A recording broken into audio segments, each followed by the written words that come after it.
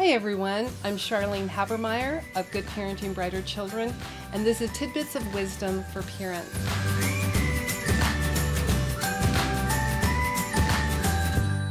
Today I want to talk to you about grandparenting in terms of passing down your interests, your hobbies, down to another generation and making it become a legacy. Now, think about your grandparents. Did they teach you how to do anything? My grandmothers taught me how to knit. They also taught me how to crochet. My paternal grandmother had a love for books and a love for learning, and I wanted to be just like her. I wanted to read, I wanted to learn, I wanted to study. What I thought was so poignant was when she died in her home, and they found her, and she was crumpled over, and she had a book in her hand. And I remember thinking to myself, that's how I want to die. I want to die with a book in my hand. So grandparents can have an incredible impact on their children, and they can pass down the things that are their grandchildren rather, and they can pass down those things they love to their grandchildren. Today I want to talk about someone specific, Dodi Poulsen. She's from Paulsbo, Washington. She has 2 children, several grandchildren, and she has passed down to each one of her grandchildren her love of sewing and quilting. So what she does is she is a professional seamstress and quilter. And she said that she learned all of this stuff from her Nana, as she called her grandmother. It was her paternal grandmother, and she lived just down the street from her. And her grandmother had such a love for quilting and sewing and all of those things that she taught Dodi everything. And so Dodi, when she went to college, she graduated in fabric design, and now she has designed fabrics for major fabric companies. She travels all over the world teaching various people about quilting, and she's been in a number of quilting magazines and so forth.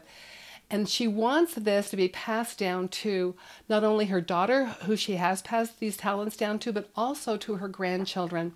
So here's some of the things that she does. You can go on my blog in the grandparenting section, and you can read more about the different things that she does. You can see pictures of her grandchildren, but they're extremely important to her. So Christmas time is a big time, and she makes a Christmas stocking.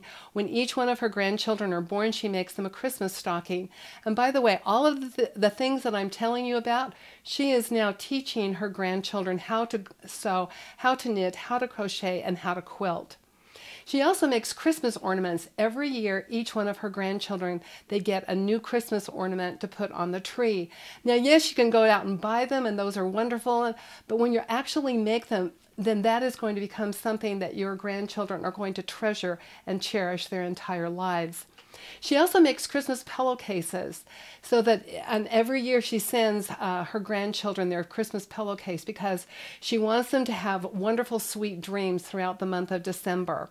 She's also taught her granddaughters how to make these pillowcases, because making a pillowcase is pretty easy. There's 3 seams to do it and lots of colorful and wonderful fabrics.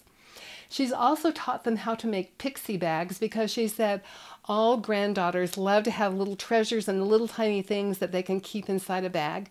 She's made more masculine pixie bags for her grandsons so that they can put their little treasures inside them as well.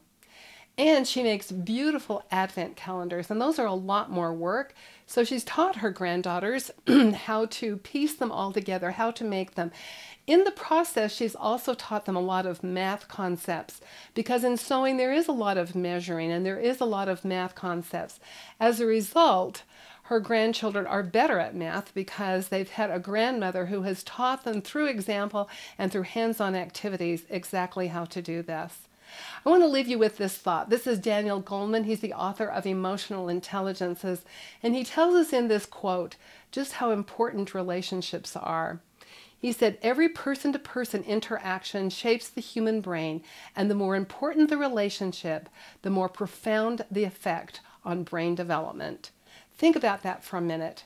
The more important the relationship, and there is nothing more important than that grandparent-grandchild relationship. It's a different relationship than a parent-child relationship, but it is profoundly important. Be that grandparent that your grandchildren need. Spend time with them. Share your talents and abilities, and turn your talents and your interests into a legacy in your home and family. Thank you for being here. I'll see you tomorrow.